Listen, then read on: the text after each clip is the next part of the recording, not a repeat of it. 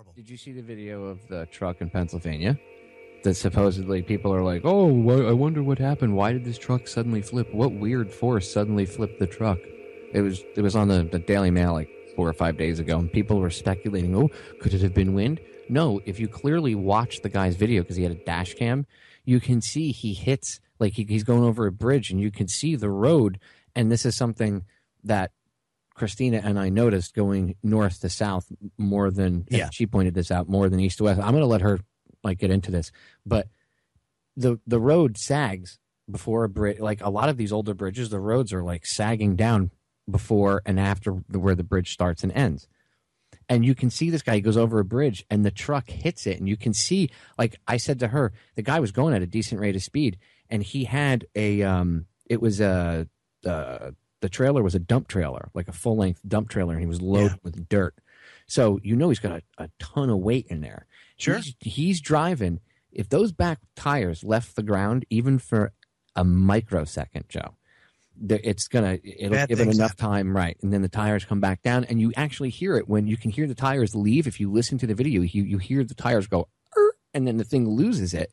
Yeah. And that's when he goes, oh shit, and the thing flips, and everybody's like, oh, what could it have been? And Christina actually pointed it out to me. She sent me the video, and she said, all she said to me was, what do you see when you watch this video?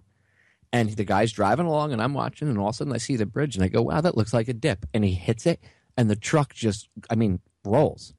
So that's kind of scary. Being a retired driver myself, that's to the point where they need to do something about that road. So you talk about earth changes, right? I think a lot of it, too, has to do with earth changes. Not so much that the fact that they don't pave the roads as often or whatever, but what I do notice is that the roads are buckling a lot more because of the increased radiation, because our magnetic field is weakening. The Earth's magnetic field's weakening. We get more of that radiation. It's absorbed in the asphalt, and then what happens? It heats up more. It buckles. You think it's just that, or do you think the Earth is moving itself? That too. Well, but why would it move? Maybe the Earth is expanding because it's absorbing more of that radiation, that cosmic radiation that's coming in, that's getting through, because our shields are dropping, dude. Are you talking about like space weather, Joe? Space weather. Okay, we're going to get into that too, so don't worry. It has to do with Earth changes. Christina, what say you about the Earth changes, the bridges, and all of that? Well, we've been wanting to do this show for a while, ever since we went out to the Grand Canyon and back in the summertime. Is that when you geeked out and went to the meteor? Yes. Okay, I just wanted to make sure. Okay. We saw a lot of weird stuff going on, like Kansas and Oklahoma and Texas, huge cracks in the ground where even some of these irrigation mechanisms, I don't know what they're called, those big irrigation things, they're on wheels and they go across the ground and they water. What? Yeah, they're like a huge. It's like a huge gantry arm with wheels and sprayer heads, and they're just they use them to irrigate the fields. Yeah, but they're going across fields with huge cracks in them, and so as soon as we got back and I started seeing what I could find online, people in Kansas and Oklahoma had been talking about this for years. This has been going on, and these machines keep getting stuck. Their wheels get stuck in the newly formed cracks, and they thought that it was probably due to overuse of the aquifer. I mean, I've heard all kinds of different explanations, and we know that that's a problem around big cities. It happened in Tokyo in the 1920s, which is why they don't drink out of their aquifers anymore, because the whole city started sinking. And now what we've noticed, though, yeah, you're looking at me like, what? Yeah, I'll tell you about that some other time. You can see chimneys and sewer systems and everything actually started raising up because the cities were sinking, and this happened in Mexico City a number of years ago too, and they're saying we got to stop pulling out of the aquifer because the city is sinking because you have so many people using water. But anyway, what's going on between Michigan and Florida is different. The bridges all seem like they're raised higher than the road itself, and you can see that they've patched and repatched over and over and over again where the road meets the bridge, and that it's continually subsiding underneath there because they're coming out to repatch or the road is closed completely. And so we've gone like back and forth like 3 times in the last 4 months along that route. And this time was far worse than the other times. I mean, the other times it was noticeable, but this time it was like, holy crap, what is going on here? There were actually 2 bridges in Ohio, and I can tell you exactly which ones they were.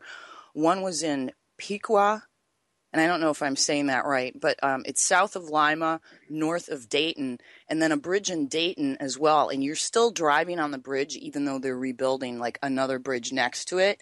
And the bridge that you're driving on is actually angled probably 2 degrees to the right. Like the whole bridge is falling, like shifting to the right.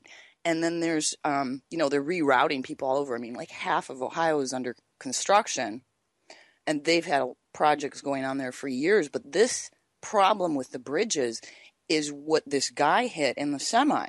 And as soon as I saw that video, I mean, it reminded me of driving over all of these bridges. And I'm like, we've got to do a show on this. I mean, we cannot be the only people noticing this on I-75. And it's north and south, both directions, pretty much through Ohio, Kentucky, and Tennessee. And once you get south of the Rockies, you don't see that happening anymore. It's only in those states, and it's pretty much every bridge going north and south on 75 that this is happening to. Isn't that the New Madrid zone too, right around there?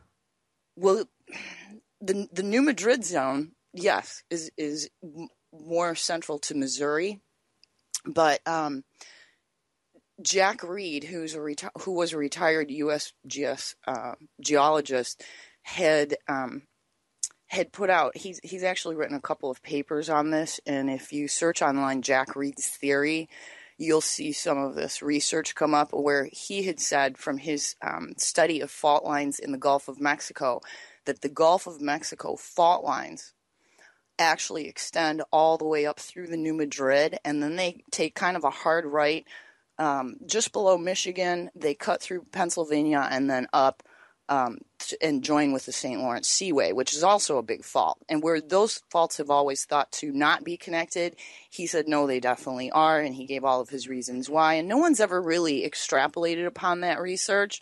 But if you watch earthquakes and where these like boom events happen, where they'll be hearing booms for a period of weeks, and, they come out and they say, oh, it's frost quakes, and it's, people shooting at tannerite targets, and it's this and it's that, and, we blew something up here at an Air Force base. But you have these people that are saying they're hearing booms, their houses are shaking, they're getting cracks in their foundation, and this has kind of been happening like over the last couple of years, ever since this sinkhole happened in Bayou Corn, pretty much all the way up through the St. Lawrence Seaway. We're seeing earthquakes that happen all along that.